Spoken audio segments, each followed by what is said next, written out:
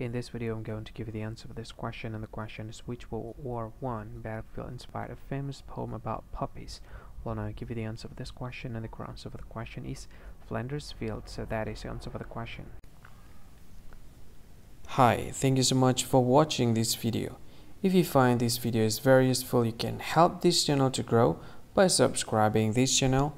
Click this subscribe button and don't forget to like this video. And if you find this video is not really good, or you don't really like this video, or you kind of feel that it's a little bit offensive or something like that, you can click this one, dislike button. You can do that anyway.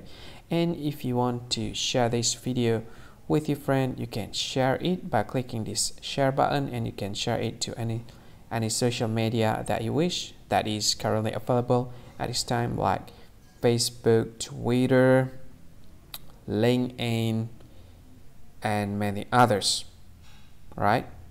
And if you want to add this video to your playlist, you can click this one. You can watch this video later, and you can find more options by clicking these three dots. And yeah, don't forget to subscribe. I think that's all of it. Thank you so much for watching this video, and see you again in another video. Bye bye. See you again.